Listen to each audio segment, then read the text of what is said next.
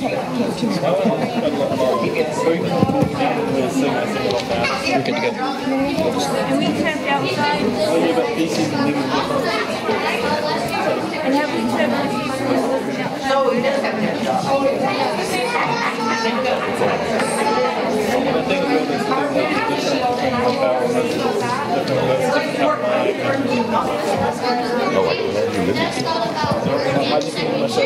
Hello, I have announcements this morning, but before I do announcements, we have somebody that would like to greet you guys. Good morning, Hannah Chapel. Good morning. I thought she would be the best person because if you know me, you know that she's my best friend. So we are tag teaming it this morning. Thank you so much, Rye. Appreciate that. We are so glad that you are with us this morning. And like I said, I have a couple of announcements this morning. The kids will be next door practicing for their Christmas saying. I think that's what they're doing. And we just wanted to make sure you guys are aware of that because next week we're going to have it over there in the fellowship hall. And we're excited that they're going to lead us in some Christmas carols and make sure your child picks up a Christmas mask as well for that program. Youth are having their Christmas party a week from tonight, 5 to 7, over in the fellowship hall. We will be having pancakes and waffles in our pajamas watching a movie. So that's going to be a lot of fun. If you have any questions, parents or teens or anybody, come see me. And let's see. Also the Christmas Eve service. There will be 2 different times we're doing that on Christmas Eve at 7, at 5, and then at 7. If you have not yet RSVP'd you and your family, please do so. You can either text the church phone or there's a slip of paper in your pew. Write your family name and how many will be attending and which service you would like to attend and put it in the church building back there. And if we're going to pray. If you will pray with me, bow your heads as we pray for this service and close your eyes.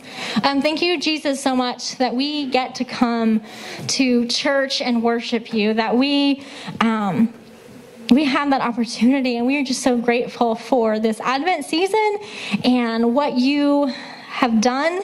And, I said Easter on accident, but we really can't have Christmas without Easter, and we can't have Easter without Christmas. So we are just so thankful today for the manger and the cross and the empty tomb.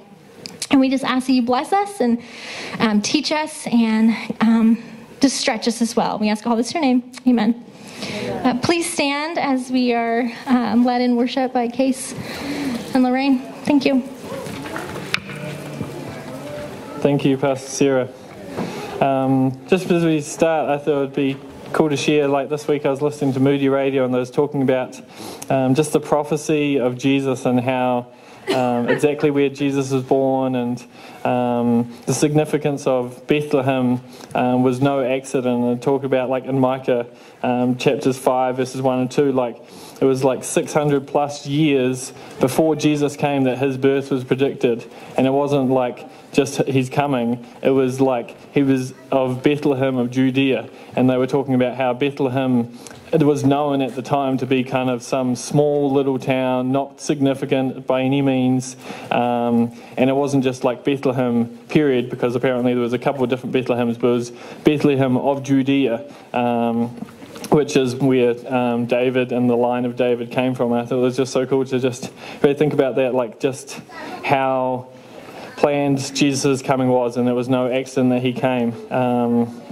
And the joy that was brought to the world because of the Lord's coming, and that's what we're going to start singing about today. Joy to the world, the Lord is come. So, and as I have on my screen here today, Jesus is the reason for the season, so which is why we're here today. So let us sing Joy to the World.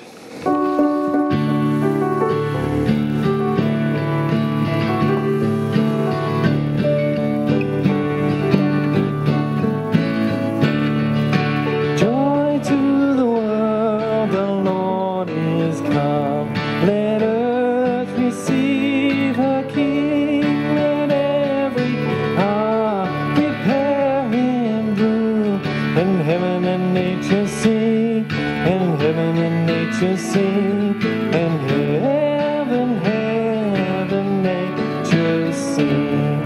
Joy to the earth, the Savior reigns. Let men their songs employ, fields and flowers, floods, hills and plains. Repeat the sounding joy, repeat the sounding joy, repeat the sounding joy. No more sins and sorrows grow, nor thorns infest the ground. He comes to make His blessing flow, far as is from the cloud, far as the curse is found, far as the curse is found. He rules the world with truth and grace, and makes the nations prove the glories of His righteousness, and wonders of His love, and wonders of His love, and wonders of His love. Hark the herald angels sing, glory to the newborn King. As Jim was talking about last week, he wasn't born a prince, but he was born a king.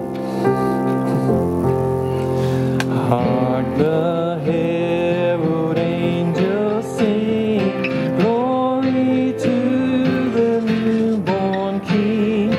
Peace on earth and mercy mild, God and sinners reconciled.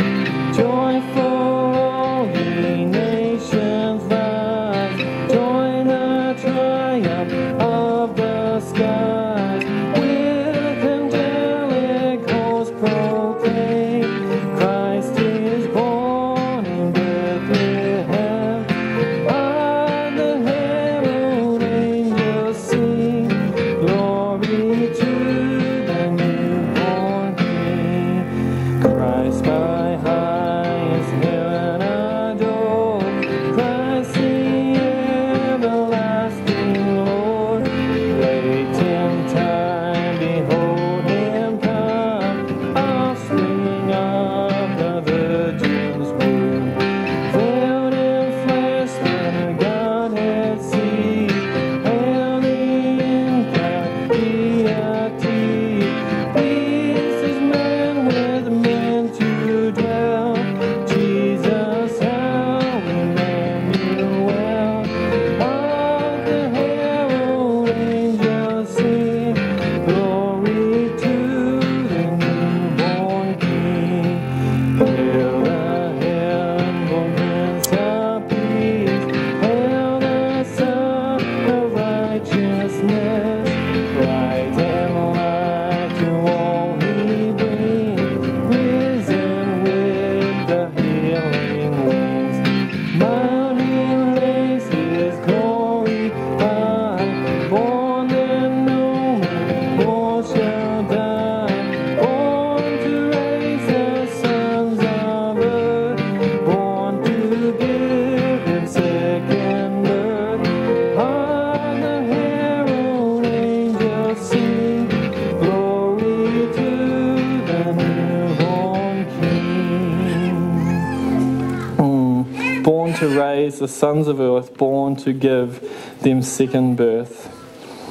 Isn't it a joy to be born again in Jesus Christ, with God as our Lord and Saviour? Silent night. Thank you, Lorraine.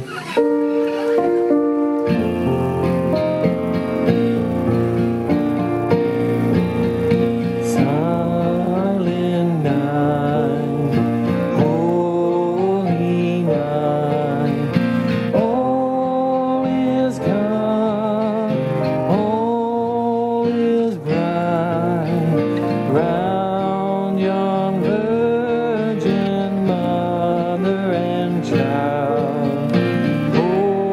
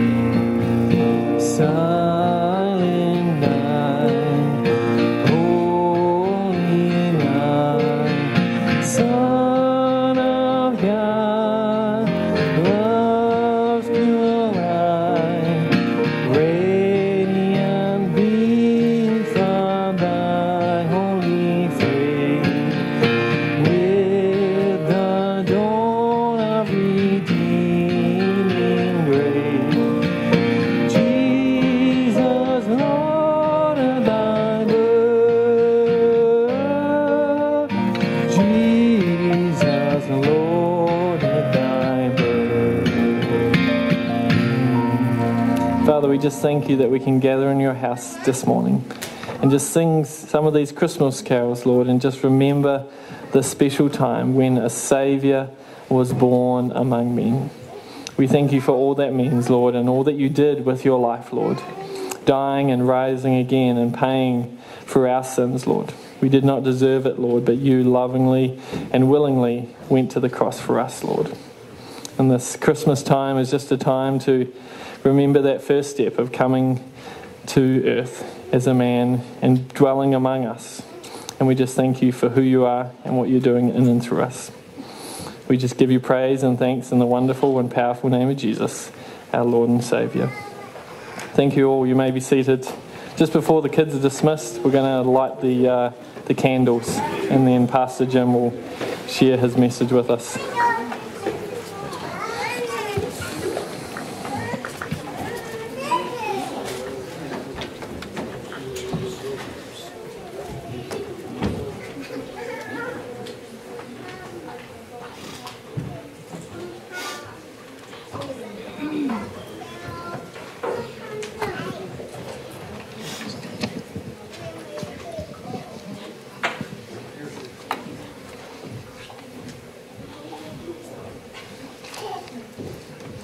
We light 3 candles today. The first we remember is for our hope that Jesus will come into the world again and make all things right.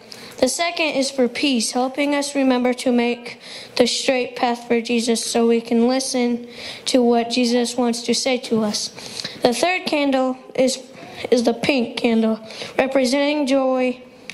We light it to help us remember that joy comes from sharing with others, not just our possessions, but also our time, talents, and gifts.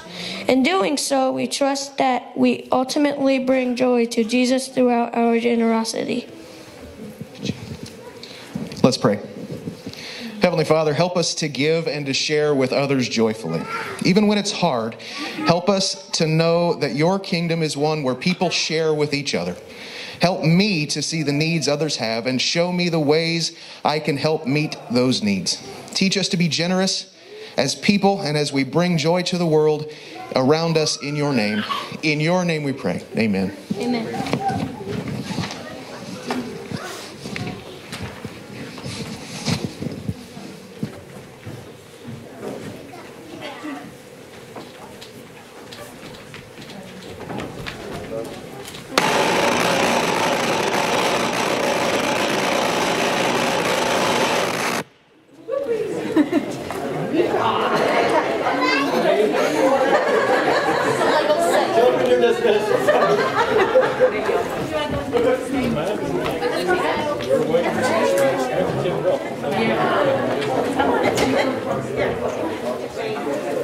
Did we shut the other mic off?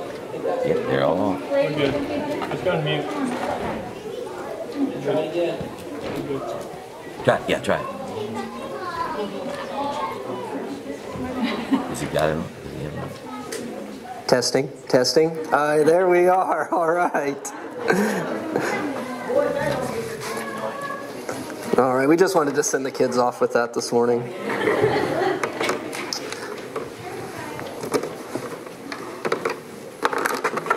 Well, good morning. I am so excited to share with you. I wish it was under different circumstances, but I am thankful for the opportunity to share nonetheless.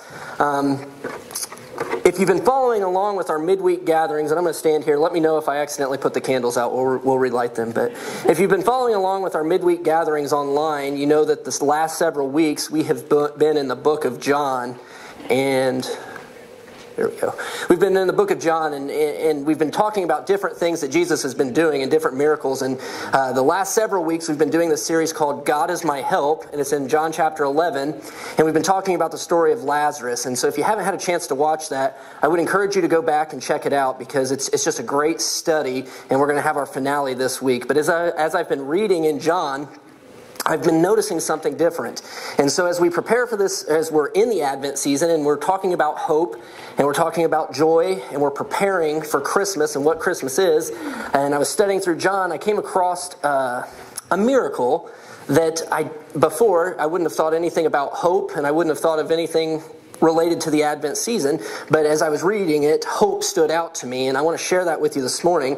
And so it's a little different than a typical, I guess, this time of season message, but it is a passage that I've shared before on a Wednesday night study, but we did the Matthew account. So we're going to be in John chapter 6 this morning, and we're going to be in the first passage, and it's a story that most of us are familiar with, but oftentimes when we read different miracles and we look back, sometimes we get caught up in the awe and wonder of the physicality, of the physical stuff that Jesus is doing, and this miracle deserves that awe and wonder, but there's such a serious spiritual implication here. Much as we've been talking about with Lazarus each week, this miracle as well has a spiritual implication for our lives. But before we get too far, I have a question, and I'm going to share a lot of stories with you this morning, and I have a lot of questions for you, and I'm going to invite you to use your imagination a couple times as well. But the first question I have for you is, have you ever went out to eat, or maybe you eat at home, and you have this meal, but you leave after the meal unsatisfied? You're still hungry. You're not full, right? I have this example, and Erica's not in here now. She's with the kids, so I can make up any date I want. I'll say it was our 2nd year anniversary of dating. I don't know if it was or not, but we went to this fancy restaurant, and I would call it a fancy restaurant, but you guys might not. And we got these meals, and in these meals we got, it was expensive, right? I was a freshman or a sophomore in college, so it doesn't take a lot for it to be a fancy, expensive meal for me.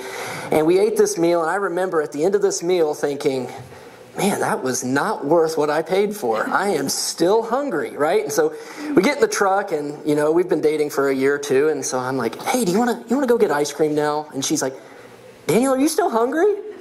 Yeah, I'm still hungry. And she goes, well, I am too. Well, so we're going for round 2. So we end up pulling to Puerto Vallarta and we get another dinner, right? Well, we're going to talk about a meal tonight that is going to leave us not hungry, that is going to fill us. And so if you have your Bibles, I said we're going to be in John chapter 6, but I've got one more favor. Before we go much further, I need you all to close your eyes right now. I can't see your nose and mouth, but I can see your eyes, right? Let's close our eyes. Now I want you to imagine your favorite bread item. Your favorite freshly baked bread item. Whether you're walking into the restaurant, whether you're opening the oven at home, can you smell this bread? Can you feel the warmth as it's coming out to your table or as it's coming out of the oven? Don't eat it just yet. Just visualize it. Smell it. You all got it? All right, savor that. All right, savor that. You guys can open your eyes now. All right, I'm going to read this passage for us this morning. It's on the screen if you guys want to follow along with me. Sometime after this, Jesus crossed into the far shore of the Sea of Galilee. This is the Sea of Tiberias. And a great crowd of people followed him because they saw the signs he had performed by healing the sick. Then Jesus went up on a mountainside and sat down with his disciples.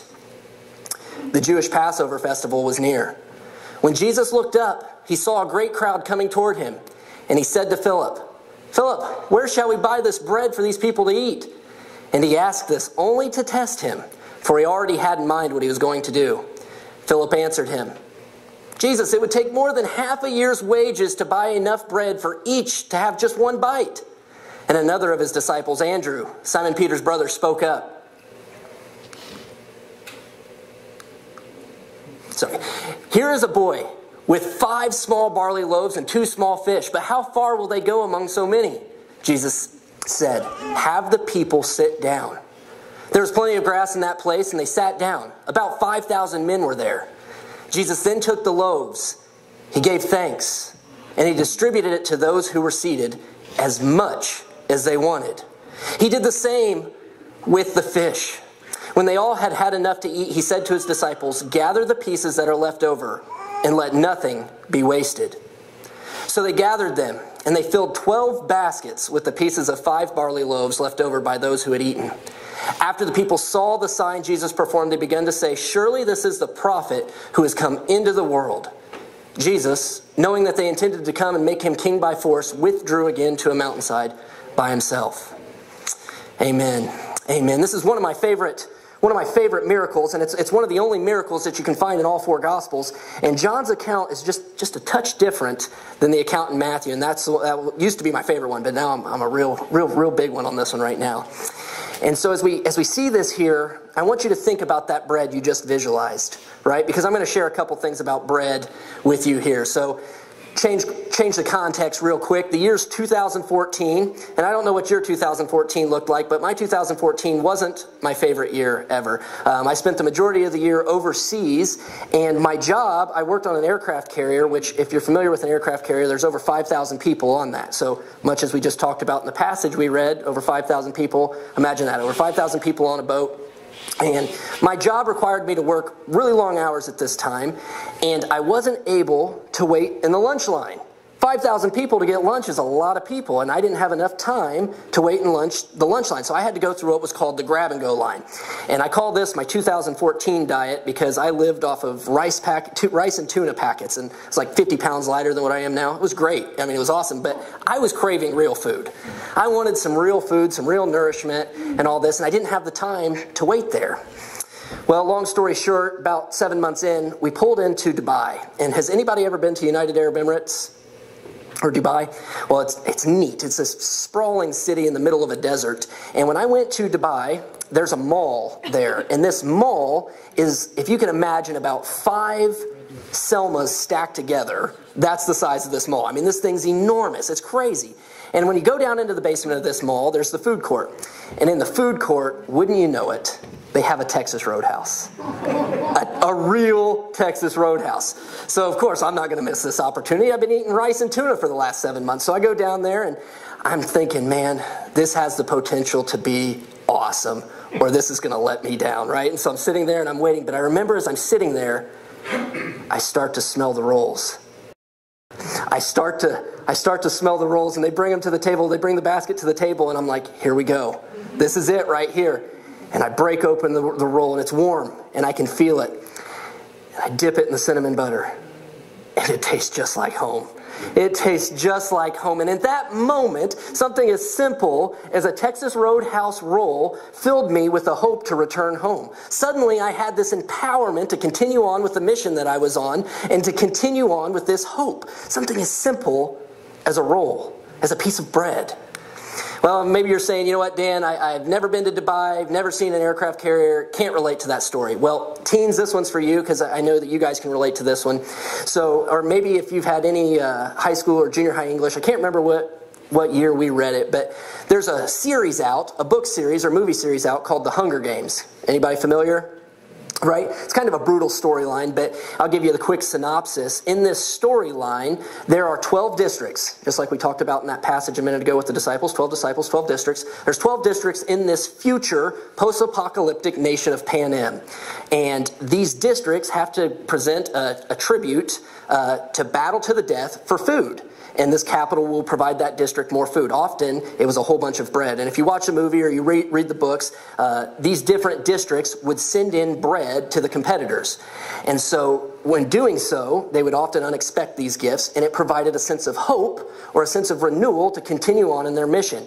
In the same way, if you're familiar with the story, the main character, the start of the series, she is the hunter and the gatherer for the family, and she comes across, which is later her counterpart, he is a son of a baker, and he provides burnt bread to the pigs. Well, she grabs it, and when she grabs it, it gives her a new sense of hope, right? So again, you get the idea. This unexpected provision of bread providing hope and a sense of renewal. Now think about that, and I want you to think about that bread that you just visualized a minute ago. Because now we find ourselves on the far shore of the Sea of Galilee. The Passover festival is near. It's coming near. Everybody's got this in their mind, right? And Jesus previously has been doing all of these healings, all of these teachings. He's been demonstrating that he is the Son of God by doing all these miracles. So he's working long hours. And this crowd of 5,000, more than 5,000, comes to him, and he sees this crowd coming. And I'm sure Jesus was probably pretty tired at this point. But what we know is that Jesus has compassion towards this crowd. Jesus sees this crowd and he says, you know what? What are we going to do? We're going to feed them. That's what we're going to do. And so he looks at Philip, and this is one of my favorite parts. He looks to the disciples and he asks them to play a role in what's about to happen. And he looks to Philip and he says, Philip, I'm paraphrasing here. This is Dan's version. Philip, what are we going to do here? Because Jesus already knew, and if you know from Old Testament stories, providing bread is not out of the realm of God's miracles. He did it multiple times for the Israelites, right? So we know that God's provision is enough. But Jesus looks to the disciples here. Rather than just performing a miracle, rather than just saying, boom, here it is, Jesus looks to Philip and says, I want to see what you're going to say. And Philip gives a logical response like many of us would do. We don't have enough money. We can't feed 5,000 people. They wouldn't even have a bite. What are we going to do? And well, then Andrew pipes up, and Andrew's like, well, we've got this boy here who's got a lunch, right? And I think about this. I can see this so visually as I read this. Like, if Crosley Bowsman, if you guys had the awesome privilege of hearing me preach for the next 7 hours, how great would that be, right? Your stomachs would start to rumble. You'd start to get a little hungry, and Crosley comes up and says, hey, I've got my lunch, right? It's just two fish and 5 pieces of bread, but I've got my lunch. And we could do a whole other sermon here about how God takes a little and makes a lot and multiplies the gifts that he gives us, but that's not where we're going this morning. But Andrew says, we've got this boy's lunch. And again, the disciples are like, how far is that going to go among so many? What are we going to do, Jesus? That's not really making sense. And in typical Jesus fashion, he just pauses and he prepares the people to eat. He has them sit down. So they know they're about to eat. So now imagine yourself, you've been listening to Jesus, you're in this crowd of 5,000, you're in that long lunch line. You're in that long lunch line and you are not expecting a meal. Maybe you didn't come prepared, or maybe you didn't think it was going to go that long, whatever. You're sitting there and you're hungry, and Jesus has you sit down and he begins to break this bread. He begins to distribute these fish and this bread to everyone. Every single person there, the scripture tells us that not one was left hungry. Not one was left unsatisfied, that they ate their fill. And oftentimes as I read this, I can think, okay, wow.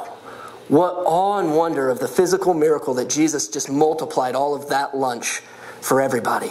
But what Jesus was doing was so much more than providing physical nourishment for everyone there. It was so much more than just saying, hey, here's lunch, continue to hang out with me. He is providing the first reminder that he is the bread of life. That he is the bread of life that we all need, that in him we will not go hungry. And so when he looks at the disciples, and he looks at Philip and he says, hey, what are we going to do? He's inviting his disciples to be a part of this. He's inviting his disciples to step into what he is doing with this bread distribution. Right? So easily, Jesus could have just said, hey, here's the bread. Eat up. But that's not what he did. 1, he asked the disciples what to do, and 2, he prayed. He gave thanks, and he broke it. So before this miracle is over, he gives his disciples one reminder. It's the first reminder for all their days that this bread is a life-changing bread. He tells them to grab a basket, to pick up the leftovers, to let nothing be wasted. You see, as we read that, we're thinking, oh my goodness, he just provided all of this food for 5,000 plus people, and there's even leftovers. But there are enough leftovers that every single disciple picks up a basket to be reminded that Jesus is the provision that we need, that there is provision in God, and that is the provision that we need. It's his wish that not one be wasted, that no one should perish. If we'd hop back 3 chapters into John 3:16, we know that is why Jesus is here, that no one should perish, that whoever believes in him. And that is what he's reminding the disciples of here. It's not just that he can do anything and create bread. Absolutely. Praise his name, he can do all of that. But is that it is his wish that everyone comes to know him because he is the bread of life, that he can satisfy in a way that no one else can. So of course, that meal provided physical nourishment, and what a great, awesome, powerful miracle it was. But it was an unexpected provision. I think about sitting down there and just all of a sudden Jesus handing me some bread and fish as he's teaching. I think about my stomach rumbling and all of a sudden Jesus handing me a meal and say, I've got something a little better. Can you taste that bread? You can taste your bread now, right? Can you imagine what those folks on the hillside were experiencing at that moment? They had just watched this awesome miracle that Jesus just did, but he's saying something so much different here. Can you imagine, as they're experiencing the Son of God creating a lunch for them, for every one of them, that not one of them should go hungry. And then even better yet, put yourself in the disciples' shoes. Put yourself in the disciples' shoes. That you've got this reminder. I can just see them picking up this basket on their back. I don't know why I picture that. Maybe they carried it like this. But I see them picking up a basket on their back and just throwing leftovers in the basket. Right? Every disciple picked up a basket. Every disciple picked up a leftover as a reminder that not only is Jesus the provision that we need, but that he is calling his disciples. And guess what? If you're a Christian, it's you and I. He is calling us to become distributors of his bread. He's calling us to be bakers. He's calling us to tell everyone we know about the bread of life so that no one should go hungry. Just as I shared about the Texas Roadhouse roll and then the story of the Hunger Games, that bread that provides a hope. Can you imagine what the folks on the hill were thinking as Jesus is teaching them? As they're learning that Jesus is the Son of God, that he is hope for eternity, that life with God is through him. Can you imagine the hope that they're experiencing? As Jesus is breaking this bread and he's handing them this bread and they're smelling it, can you think of that hope? Think of the long day that they had. Maybe better yet, think of the past that they may have had. The year that they may have had. The hurt that they may have had. And Jesus is giving them the bread saying, I've got something for you. I've got something that can satisfy you beyond anything you've ever experienced. Can you guys smell, taste, and feel that hope that Jesus provides for us today? It's the very same hope that was provided for them on the hillside. It's the very same hope that was provided for the disciples. It's the very same reminder for us today that Jesus is the bread of life. And as we talk about Advent and we prepare for the Christmas season, there's a hope in Jesus Christ. There is a hope in Jesus coming. As he is the bread of life, and I'm just so visual. Maybe you guys aren't like that. I don't know. Maybe I'm a visual learner. But I can just see him repeatedly breaking bread and handing it to every single one. Such a personal touch, because that's what he says. He says he distributed to everyone. Everyone, such a personal touch that anybody sitting in the back, anybody sitting in the front is going to have their fill. That they're going to experience Jesus at that moment. And if we look closely in our world right now, maybe even in our families right now, at work, at school, we can see this hunger for hope. We can see that people are spiritually starving for truth, that they are hungry, that our friends, that our family, that we know someone who doesn't know Jesus, and they are hungry this morning, right now as we speak. There might be somebody here that's hungry right now as we're talking. So the story setting's changed once again. Now we're in our community. Now we're in this year. And guess what? The bread is still the same. The hope is still the same. That reminder that he gives the disciples is still the same. We've heard the story. We know that God's provision through Jesus is enough. He's inviting his disciples. And if you call yourself a Christian this morning, that's you and I. He is inviting us to pick up a basket this morning. He's inviting us to pick up that bread and to distribute that bread. You know, you probably came in this morning and never thought of yourself as a baker. Or maybe you do, I don't know. But you're a baker. Jesus is the bread, and we are to present that bread from this day forward.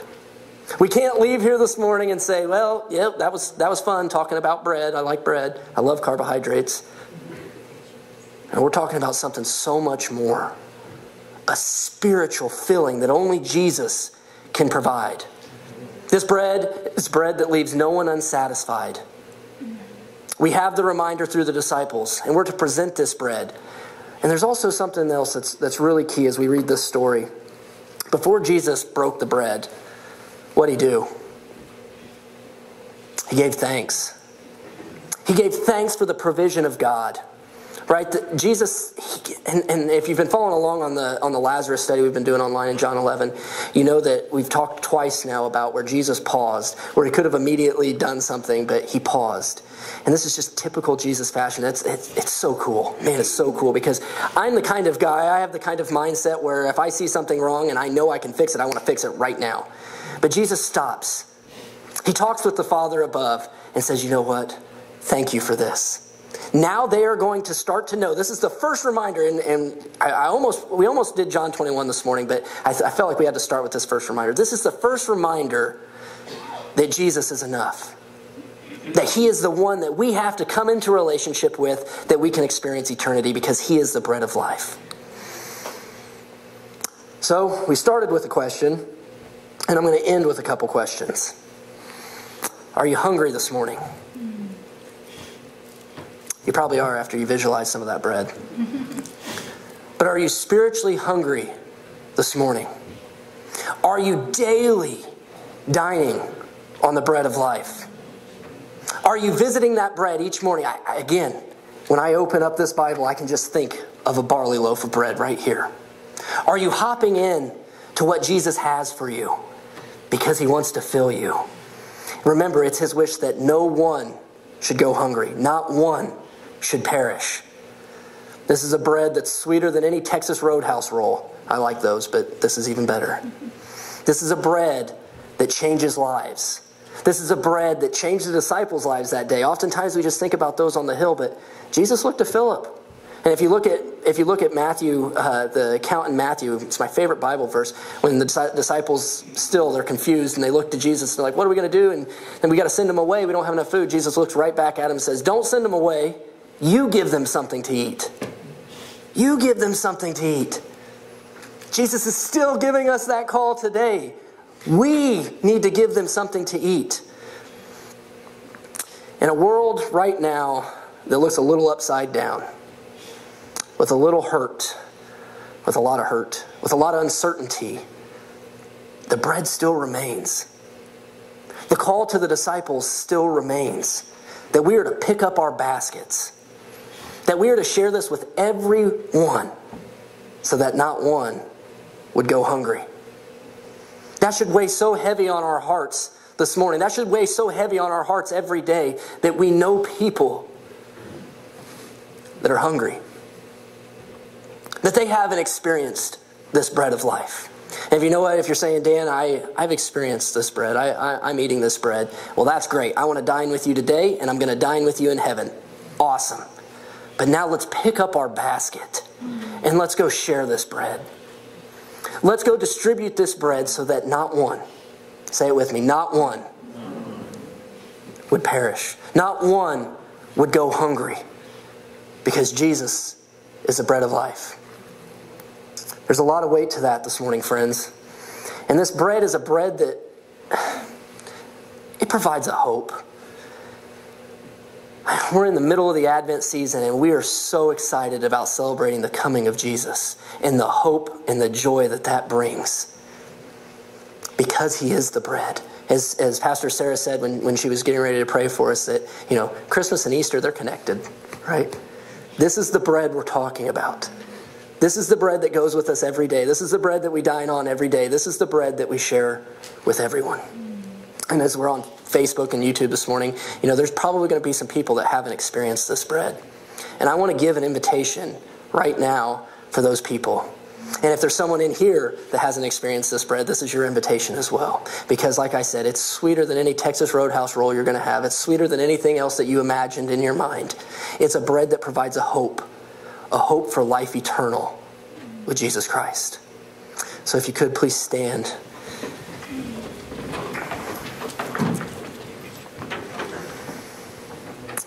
If you're ready to experience that bread, I'm looking at you, Facebook.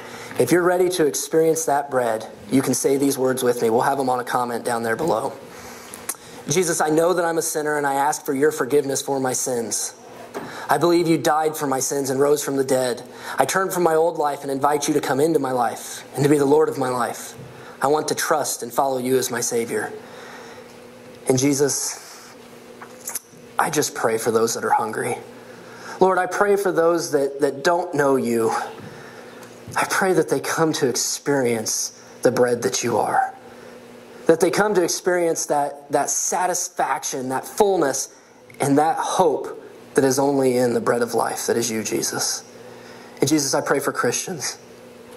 I pray for Christians right now that they leave empowered and encouraged and renewed to pick up their basket. That something as simple as a piece of bread reminds them of the hope that is in you, and then reminds them of the call that you give us to pick up our basket and to be distributors of your bread. To be bakers, Lord. Make us bakers. Jesus, I thank you for the bread. I thank you for who you are. In Jesus' precious name, amen. Amen. You guys may be seated. Casey's going to come and lead us in a song that talks about this hope that is in Jesus. This living hope that this bread of life represents.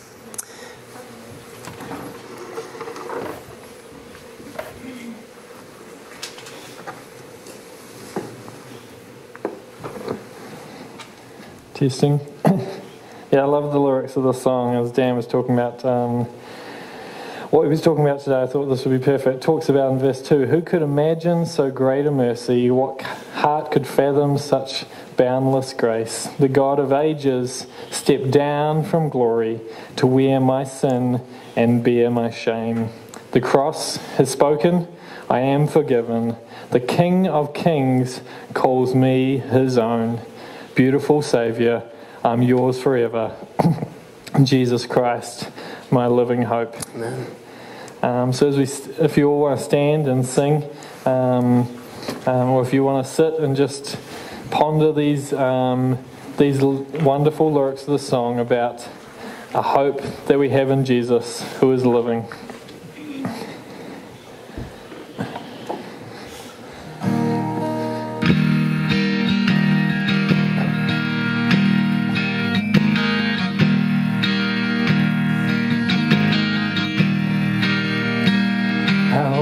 The chasm that lay between us, how high the mountain I could not climb. In desperation, I turned to heaven and spoke your name into the night.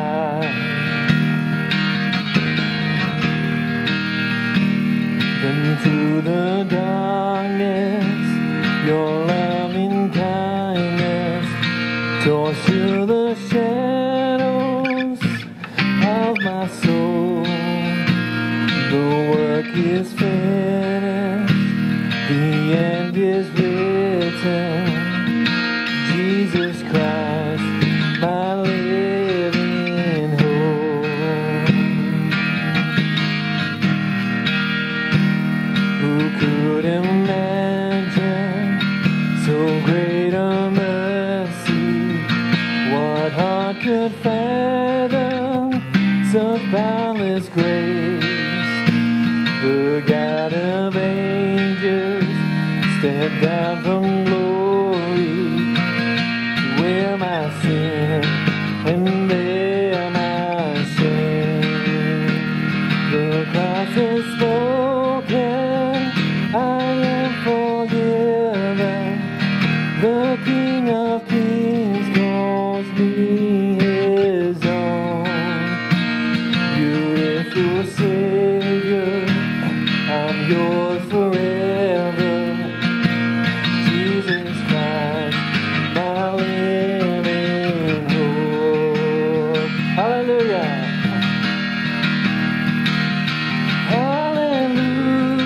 Hallelujah. Praise the one who set me free. Hallelujah. Death has lost its grip on me. You have broken every chain. There's salvation in your name. Jesus Christ, my living hope. Hallelujah.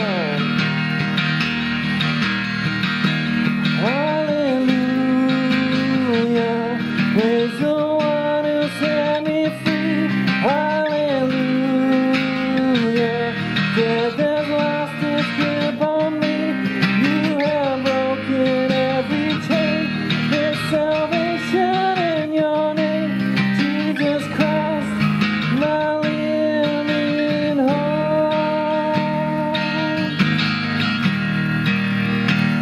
Then came the morning, then sealed the promise. Your buried body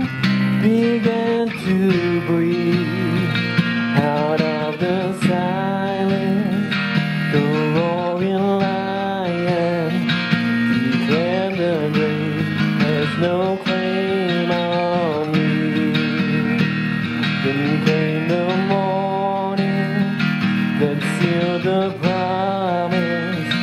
Your buried body began to breathe.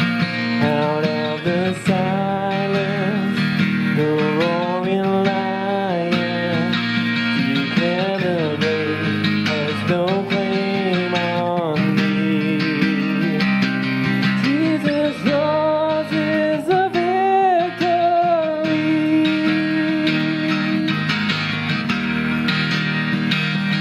Hallelujah,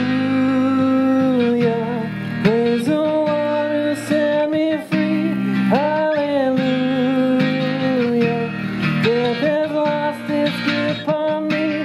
You have broken every chain. There's salvation in your name, Jesus Christ, my living hope. Jesus Christ, my living hope. God, you are my living hope.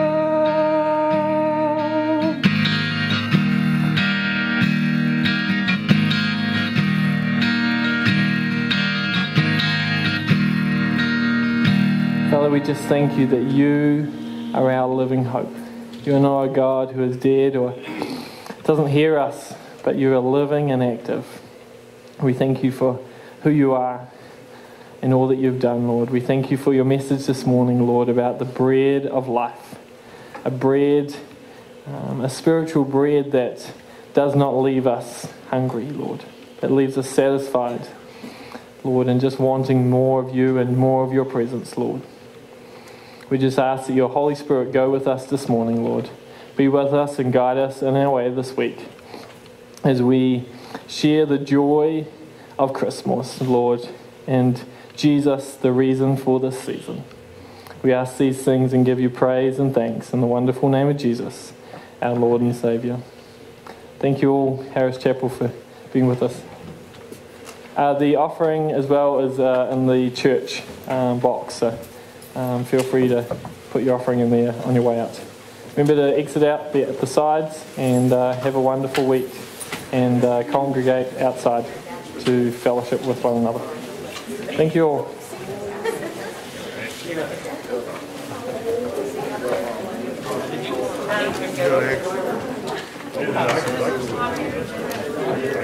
Come on.